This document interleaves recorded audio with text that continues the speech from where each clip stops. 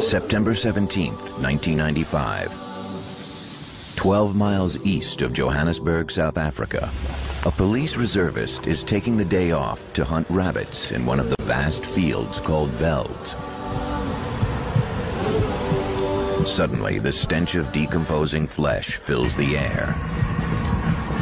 Women's bodies at varying degrees of decomposition lay before him. 10 in all. Some of them were quite fresh, and some of them were dehydrated, and some of them were skeletons. Police arrive quickly and fan out over the area. They believe this killing field is the work of the serial killer they had been tracking for more than a year. At first, they had found victims one by one, but this discovery demonstrates that the killer has become more adept and more daring. The bodies of 30 women have now been found in similar fields from Johannesburg to Pretoria. The victims were all black and between the ages of 19 and 43. All had been strangled with articles of clothing, panties, bras, stockings. Leon Nel was one of the lead investigators on the case. He used sticks to actually wind the stocking and or clothing around their necks. The first body connected to the killer was found on July 16, 1994, outside of Johannesburg. Soon after, 2 more victims turned up. Superintendent Vinyl Viljoen began to see a pattern. The scenes were similar to each other. We started looking into the fact that it can be a serial killer. One young mother had her hands bound with her own brassiere. A few feet away was the body of her infant son. As the year wore on, police would discover a body every 2 weeks, then once a week, then 2 every week. Yes, I'm very afraid. I can't even walk in the night. Now, less than a year after the end of apartheid, black women were subject to a new form of tyranny. I think he's making all the women scared, and then I don't feel very good about it. And when we go around in town or wherever, because we don't know where he stays, so I was very scared and we don't know what to do.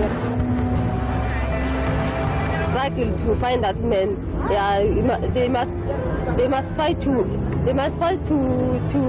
get him. The police can't cope with this type of criminal activity without the wholehearted support of the community. And we would like to appeal to the community once again to come forward with any portion of possible information.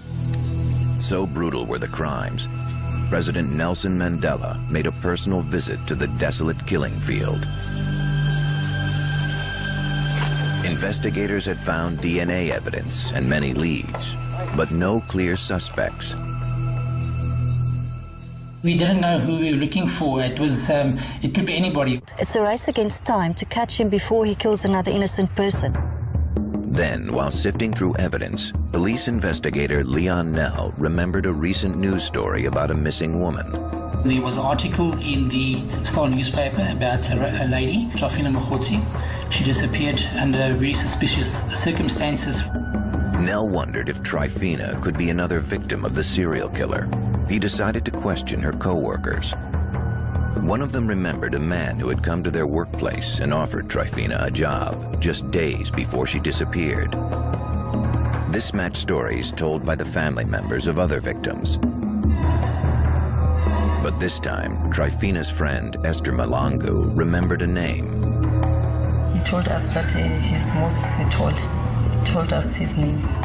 Nel ran a check with the name Moses Sithole and uncovered one man who had been convicted of rape. Police showed Sithole's picture to Trifina's co-workers, and they positively identified him. Detectives went to Sithole's home, but found that he had left his common-law wife, Martha, and his daughter, Brigitte, a few weeks before. Sithole seemed to be one step ahead of them. Investigators put Sithole's picture on the front page of newspapers all over the country. Every day that he's out and walking around the streets of South Africa, it can be another female that fall victim to him. And it became an obsession to me to apprehend him as quick as possible, to stop him from killing another innocent person.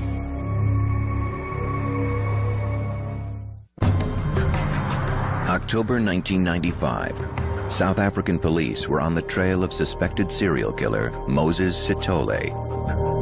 They knew his name, but they had no idea where he was. Then on October 18th, after receiving a tip from Sithole's brother-in-law, detectives were finally able to arrest Sithole. The man suspected of murdering 37 women and 1 child was finally in custody. Esther Malangu, a friend of one of the victims, was relieved to hear the news. The woman I'm working with, we were screaming, saying that that's it, they catch him at last. We're going to be safe now. While Sithole awaited trial, a fellow inmate managed to secretly videotape an interview with him. They offer you money? No. But you didn't want sex from them, you just wanted them? No, I didn't go for, I was not in a holiday. I was cross, I was hurt, I was aggressive. Sithole felt that he had been betrayed by women his whole life, and that his hatred was justified. When we try to understand a serial killer, or any criminal for that matter, things have to be looked at. How and where this person grew up. Moses was the 4th child of Sophie and Simon Tangawira Sithole. He was born on November 17, 1964, in the South African township of Vosloorus. It was a time when the apartheid government controlled blacks by segregating them in isolated areas. Any dissent was met with extreme force. Many black leaders were jailed.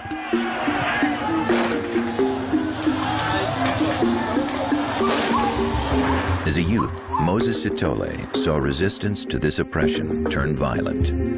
The moment you wake up in the morning to the moment you lay down to sleep, it's this struggle against this government, this oppressive power, and it affects everything that you do in your life. Black workers were forced to live in company housing near the factories and mines where they were employed. Moses was a bright and curious boy, but he had few opportunities for education. Life within his tin-roofed home was difficult. He'd been abused by his mother, who he says was an alcoholic, from a stepsister that he says abused him, from being raped by a woman in his younger years. Then, when he was 6 years old, Moses' father died. Because Simon Sithole was the sole provider, Sophie and her 6 children were evicted from their home. Moses spent the remainder of his childhood bouncing from one poorly run youth home to another.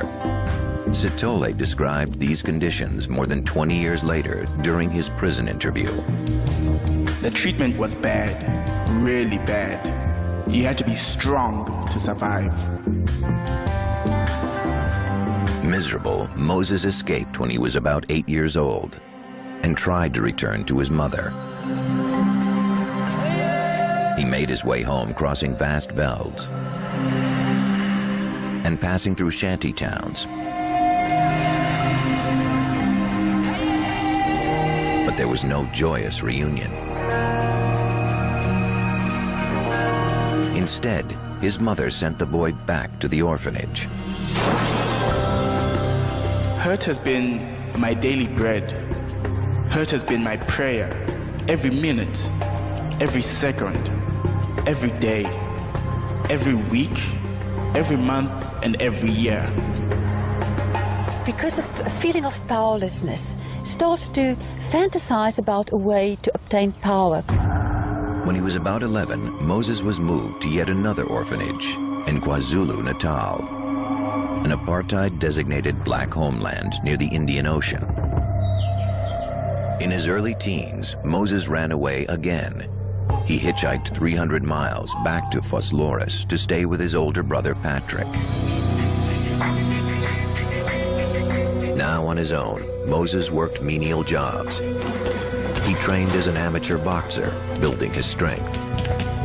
He also became popular with local women for his charm and disarming smile.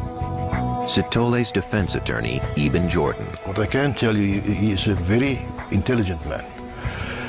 Well-spoken. Apparently he was a member of the library in Pretoria. He took out classical music CDs. But his friendly demeanor hid a warped view of women. He was quick to anger. The slightest rejection from a member of the opposite sex could trigger a violent rage. The first time Sithole acted on these impulses came in 1987, when he attacked his girlfriend's sister, 38-year-old Patricia Kumalo. He lured her to the mine dump in Cleveland, Johannesburg, where he raped her. He left Kumalo tied up with her clothing thrown up over her face. She managed to escape, but fearing for her life, she never went to the authorities. Sithole had not yet killed, but like other serial killers, this first crime established a pattern, one that would become more violent and complex over the next 8 years. Serial killers all have a fantasy, which is the basic blueprint of what they do. The problem is, reality is never as perfect as fantasy. So they keep on repeating it in order to get it right, to get it perfect. And the problem is, it will never be as perfect as it is in your fantasy. A desolate veld outside of Johannesburg would soon become the stage for Moses Sithole's twisted fantasies of power and death.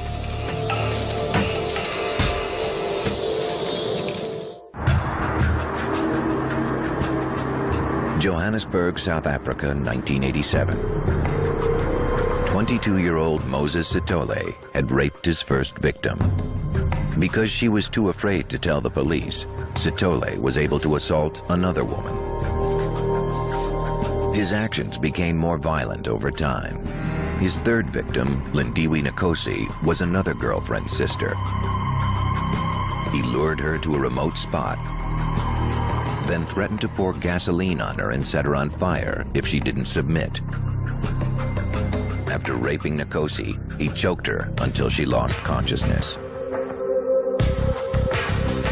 When she revived, he told her he would kill her if she went to the authorities.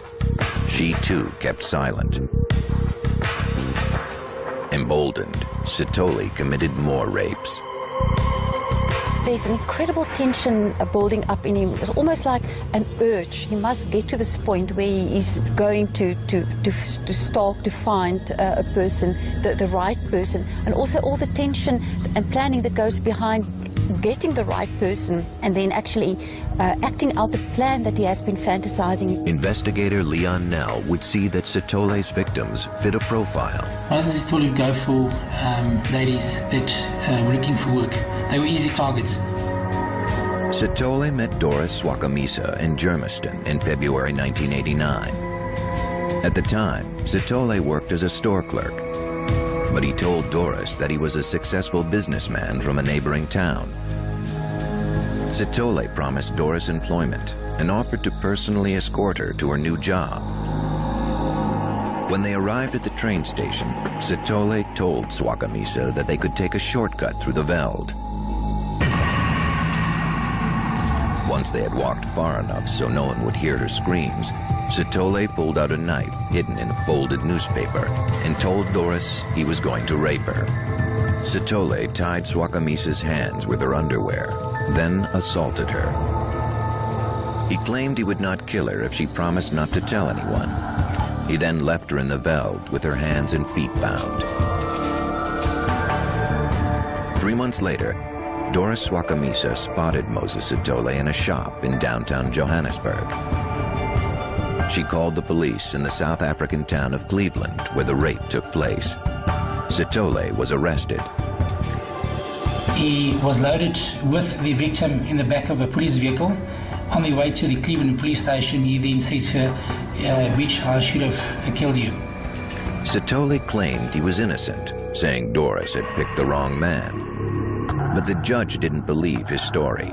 Sithole was sentenced to 7 years in prison. This perceived injustice became another betrayal in his mind, one that deepened his anger. In prison, Sithole insisted that he hadn't hurt anyone. His warped view of women apparently kept him from seeing the irony of his own statements. I regret not having killed the first lady that falsely accused me. Sithole had used fear to control the women he raped. Now, he became the victim. Sithole would later tell Superintendent Vinyl Filioen about that difficult time. He was sodomized by co-inmates, assaulted and rejected by them for being a rapist. Sithole outwardly maintained his calm demeanor. To the guards, he appeared to be a model prisoner. He bided his time, concentrating on survival and cultivating his rage. On one visitor's day, he met Martha Ndlovu, the sister of another inmate. After his release in November 1993, he moved in with Martha over the objections of her family. Her family was not exactly satisfied that Martha could love me. Her mother's objection that I came from prison. How could she love me? And although the couple was not legally married, she was considered to be Sithole's wife. He soon began working with Martha's brother, fixing cars in the yard of her father's home. It was a humble beginning, but it seemed Sithole was starting a new life. Across South Africa, it was a time of unprecedented hope. Mercy and freedom for all. I stand here before you, not as a prophet, but as a humble servant. Nelson Mandela was elected president, and new possibilities were emerging for black South Africans. But for Sithole, freedom provided a different kind of opportunity. For the first time, black South Africans felt they were able to travel freely across the country. Many small-town women came to the cities looking for work. Their naivete and gentle country manners made them especially vulnerable to a sexual predator like Sithole. After a few months, Sithole stopped working as a mechanic. Each morning, he left the house with a folded newspaper under his arm. He claimed to be looking for work, but he was actually preparing to commit his first murder. Like many other serial killers, Sithole focused his rage on the most marginal groups in his society. In this case, unemployed black women. For every crime, there's a build-up of tension. They experience certain trigger events. It could be a conflict with a female or even just another person, which acts as the final trigger as to why they go and commit the murders. In early July 1994, Sithole met 19-year-old Maria Monama on the streets of Pretoria. He had a type of personality that people, and specifically women, could fall for very easily. Sithole, who introduced himself as Sylvester, was neatly dressed. He charmed the young woman and her family. He was able to make himself into this presentable person that middle-class people were able to invite into their homes and even contemplate having their daughter date or entrusting their child to his care. Soon after, Sithole lured Maria to a remote veld and strangled her. It was his first murder. It's sort of a masterpiece of a thing that happens during the day and no one can see. Even if there were people around, it's so quick that it takes a split of a second to put everything under control. When Maria's body was found, there was a cryptic note scrawled on her leg. "I am not fighting with you. We will stay here until you understand." Sithole reveled in his first kill and began planning his next one. After he committed the act, the fantasizing takes basically control of his life. The acts just become more violent, more gruesome, more grisly, because he needs his urge to be satisfied. He he's got this addiction to the omnipotent power where he thinks he's actually God and he is in control. The only screaming was, please don't kill, do anything, but don't kill me. And some of them will pray to me like a god. By July 1994, South African Moses Sithole had progressed from rape to murder. Over the next 4 months, he assaulted and strangled 5 women. Inspector Leon Nell was part of a manhunt for the elusive serial killer. Sithole had managed to stay one step ahead of police. Right from the outset, we had problems. We were busy with the post-mortem in Johannesburg mortuary. Then they would call, there's another scene. The police would go and remove the body, process the crime scene, and 2 days later you'd have a body at the same spot. That's very arrogant. The local papers gave detailed accounts about how the killer cleverly lured his victims into the veld. The notoriety only fueled Sithole's desire for violence. Very often serial killers are thrill-seeking. They love the media attention. They absolutely adore to be the pivot around which so much activity goes on. As Sithole grew more adept at killing, he developed an intricate system for attracting victims. First, he would approach a woman who was looking for work, and he would claim to have a high-paying job for her. Then, he would slowly earn her trust. After interviewing relatives of Sithole's victims, Police Superintendent Vinyl Viljoen noticed a pattern. He says he'll be able to help her to get work. Then he'll make another appointment with her. Then they'll sit and just discuss ordinary things, drink cold drinks, and then make another appointment. Then he'll say to her, okay, let me take you to where I can get you a work. In the final phase, Sithole would arrange to meet the woman in a crowded area where they wouldn't be noticed. Sithole would then flag down one of the hundreds of minibuses that work as taxis in the black areas of Johannesburg. Investigators believed that Sithole acted out this elaborate hoax because he found pleasure in manipulating his victims.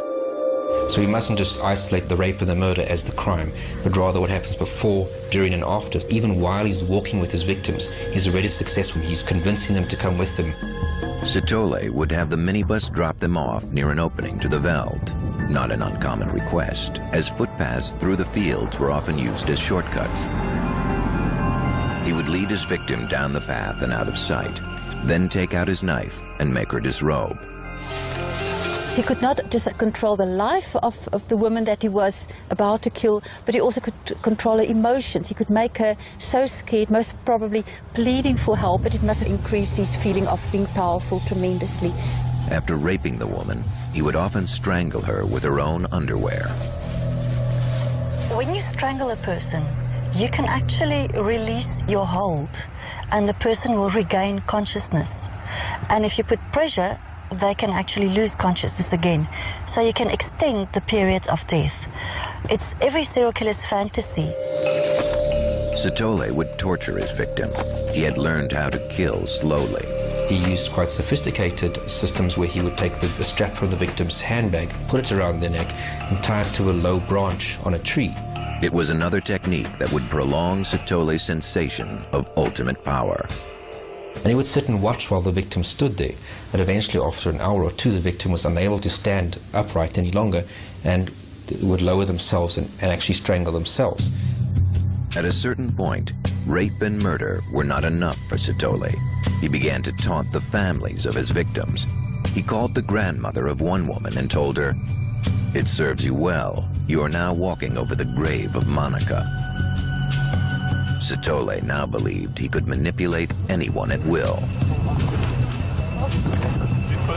Moses Sithole also once phoned the police anonymously and gave them a name of his brother-in-law or somebody, which the detectives actually picked up and interrogated. And when the guy got home, he would tell Moses Sithole about the interrogation, which I think was a very clever way for Moses to find out what do they know and what do they ask. But his friends and relatives still believed that he was leaving the house each day to look for work. On December 5th, 1994, his wife Martha gave birth to a baby girl. She had no idea that her husband was a killer. By July 1995, Moses Sithole had strangled 18 young women and discarded their bodies in the fields outside of Pretoria and Johannesburg. Police pursued every lead they had, but still couldn't put a name or face on the killer. The detectives and myself, we do get very demoralized. It is a very stressful period, especially if it is extended. And you do eventually feel responsible for the women who killed. It's another innocent life. Whenever a serial killer is on the loose, the community in which such a person operates is becoming extremely frightened. We have to be actually careful that we don't walk at night alone. We don't do the things that will actually make us to be targeted. South African women had become more cautious, and Sithole needed a more sophisticated plan for luring his victims. He read the newspaper daily and kept abreast of the changing conditions in the country. In time, he began to see a way to take advantage of the social reform. Sithole, who had grown up mostly in orphanages, invented a fictitious social service agency called Youth Against Human Abuse. The supposed mission of the organization was to reunite orphans and their families. He claimed he was looking for new employees and began distributing phony job applications to women. In August 1995, Sithole got in touch with a prominent photographer and introduced himself and his organization. Sithole told the man that he needed to find a group home for 2 homeless children. The photographer helped him get access to a children's home called Kids Haven. Outside the center's laundry, he met Trifina Mahotsi, a single mother who supported an extended family by working at Kids Haven. Trifina's friend and co-worker, Esther Malangu, remembers that day. She was staying with her mother and 1 sister and 2 brothers in Pretoria. And she was the only person who was working. He offered Trifina a hefty bonus if she would come work for Youth Against Human Abuse. Trifina quickly took an application. She was thinking I'm going to support all my family. So she was happy, very much happy. Sithole returned the next day to tell Trifina that her application had been accepted. He made an appointment to take her to her new job. He would meet her at the train station and they would travel together. I was very much jealous about Trifina. She's going to get a new job and a huge money like that. But Trifina was never heard from again. Her disappearance would eventually lead investigators to Moses Sithole.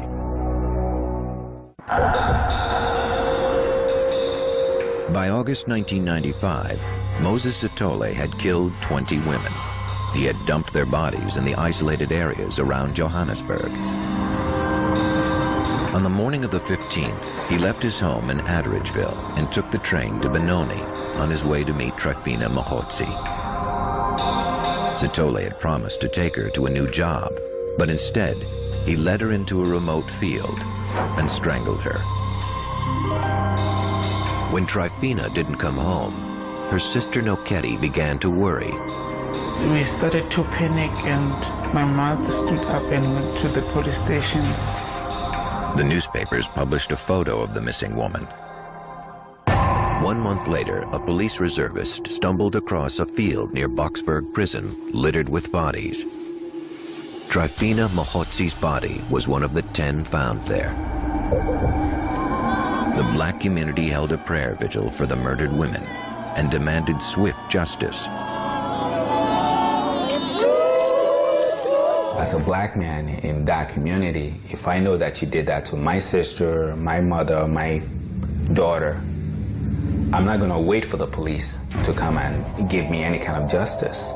I will get people together and you will be punished.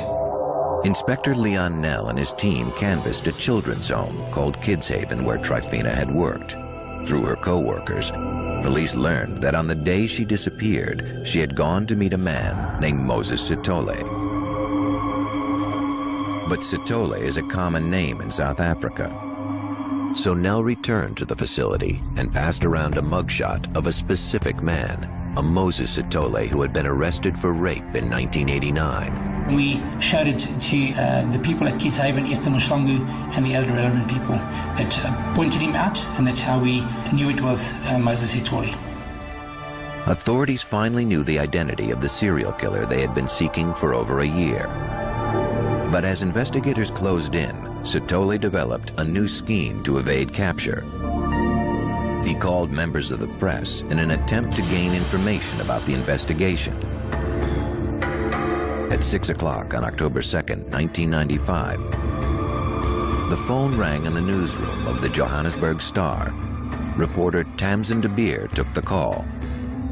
I answered the phone and I heard the words, "I'm the man that everyone is looking for."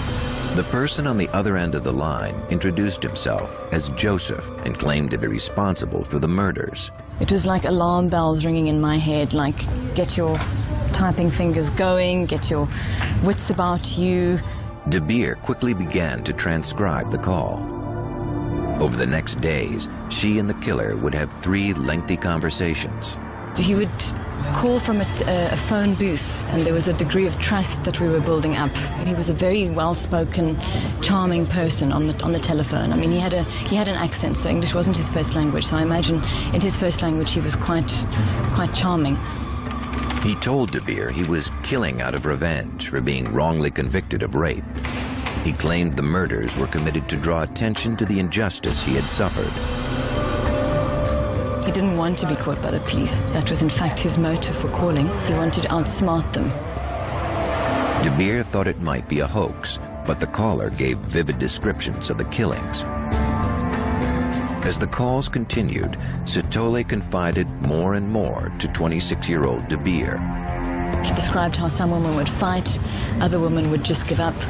It was of some interest to him, I think, how certain women would respond and others would fight. I remember him saying that some women were as strong as men, and he really struggled with them. De Beer contacted the police and gave them transcripts of the conversation. Still, they were not certain that she was dealing with the actual killer.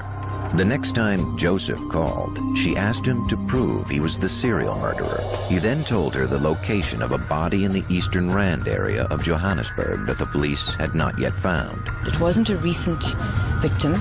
He said there was a piece of metal over her body, and that he had gone back and he had lifted up the piece of metal and found her there, and she was basically a skeleton at this point. De Beer relayed the information to the authorities. After several searches, investigators discovered the woman in a veld outside Johannesburg. He then described where another body was, a relatively fresh one, that she was hanging half in a tree. Police found that body just as Joseph described. It was the killer's latest victim, a 31-year-old woman who had disappeared just the day before. Police were waiting nearby when Sithole contacted De Beer for the 3rd time. When the money ran out on Sithole's payphone, De Beer asked for the number to call him back, and he gave it to her. Investigators traced the number to a nearby train station. De Beer kept Sithole on the line while officers rushed to the station. He said, "Hang on," and the phone went dead. There was nothing. And I remember on the line going, "Hello, hello, hello, hello." De Beer was upset. During the course of their phone conversations, she had begun to feel empathy for him. I was quite alarmed that perhaps the police had shot him. And I remember thinking, no, shame, you know, this poor man out there, this lost, broken person, which of course he was, but he was also a monster. Sithole was now on the run, and police were desperate to catch him before he killed again. On October 13th, 1995, his photo appeared on television and in newspapers from Johannesburg to Pretoria. That evening, Tamsin de Beer's phone rang again. This Joseph character basically shouted at me about how could I have done that. But what did I do? We had a trust going. I broke the trust. A few days later, Moses Sithole got in touch with his brother-in-law, Maxwell Makabene. Hoping to get a gun, Makabene told Sithole he would help. He arranged to meet Sithole at the factory where he worked. Maxwell then called the police. Undercover police officer Francis Molovetsi was posted at the gate ready to arrest the murderer. When Sithole arrived, he sensed the trap and fled. He ran into a dark alley. Officer Molovetsi was close behind. Suddenly, Sithole turned and took a swipe at the officer with an axe. In response, Molovetsi fired several shots. Sithole was hit in the abdomen and the leg.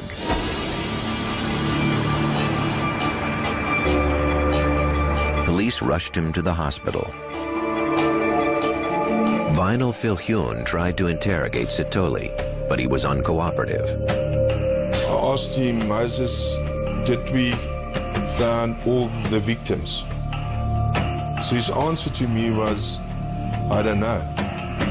And I started thinking, what does he mean by I don't know? So I asked him again, Moses, did we find all the victims? And he said to me, I don't know, because I wasn't with you. Investigators reasoned that since Sithole's victims were women, a female detective might be better able to draw him out. The strategy worked. He became aroused at the thought of his crimes and masturbated while describing them to her. He started bragging to her how he killed them, what he did, and that sort of thing. When asked why he raped and strangled 37 women, Moses Sithole said, I did it to teach them a lesson. On October 18, 1995, serial killer Moses Sithole was shot during his arrest. After recovering from his wounds, Sithole was transferred to a prison near Pretoria to await trial. There, he received numerous death threats from angry citizens. Sithole was heavily guarded by an elite police unit. Leon Nell remembers the tense situation. We did not want anything to happen to Moses. We wanted to have a fair trial. While in prison, a fellow inmate, Derek Schoeman, gained Sithole's confidence.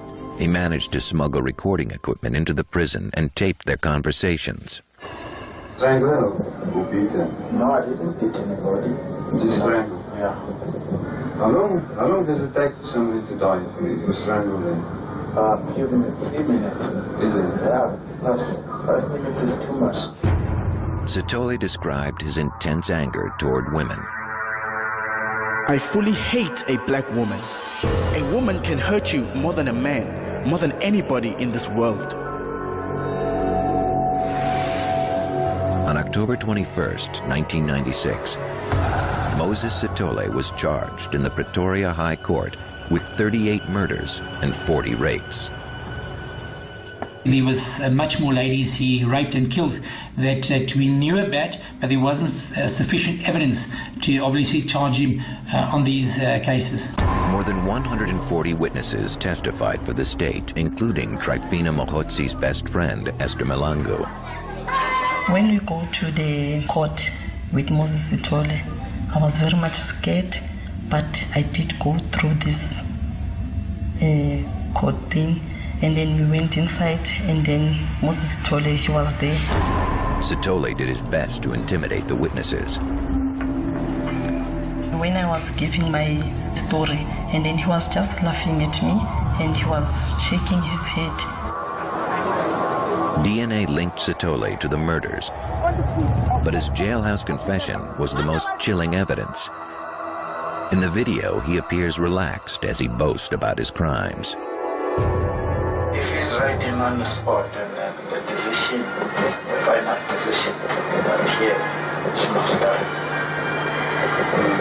She can see it. I should die, then she can see it. But she cannot chance. Nothing will help her.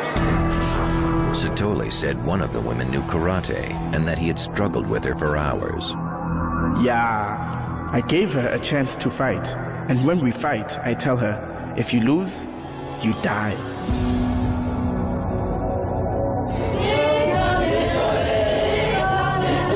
Outside the courtroom, women banded together and voiced their anger in song. Here they are chanting, "Why are you killing us, Sithole? Why are you killing us?"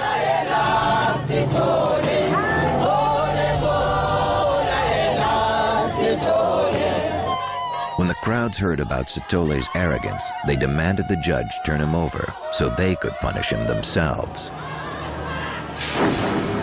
The death penalty had been recently abolished in post-apartheid South Africa, but the court made certain Sithole would never kill again. On December 5, 1997, with his defense attorney Eben Jordan nearby, Moses Sithole was sentenced to 2,410 years in prison. He was shocked. He believed throughout that he would be acquitted. I was feeling like that time, that they must kill him too.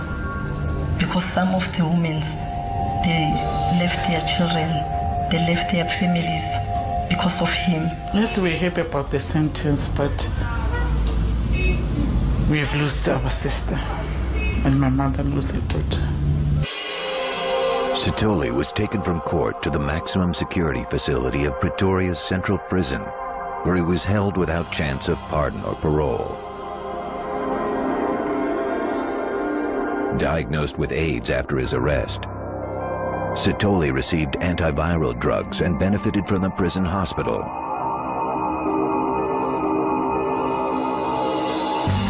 His wife Martha and Lovu and their daughter Brahit were not as lucky.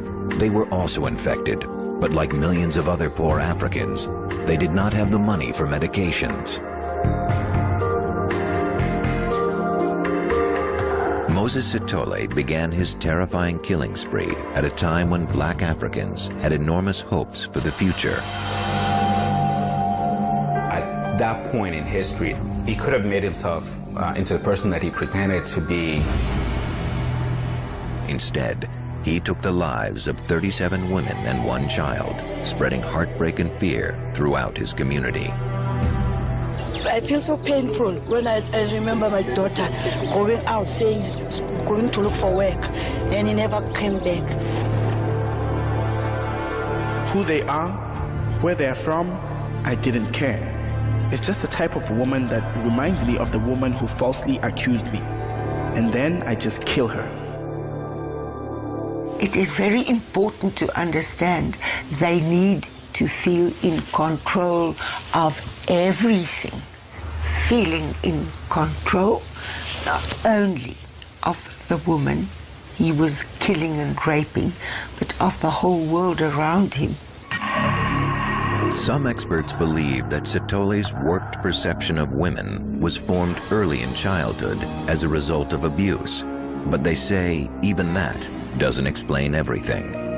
We cannot say that there's a cause and effect between being abused as a child and then later becoming a criminal, because so many people successfully overcome what has happened to them as children. I was out there to do a job, the job that has been done to me, the thing that I have to give back, eye for eye.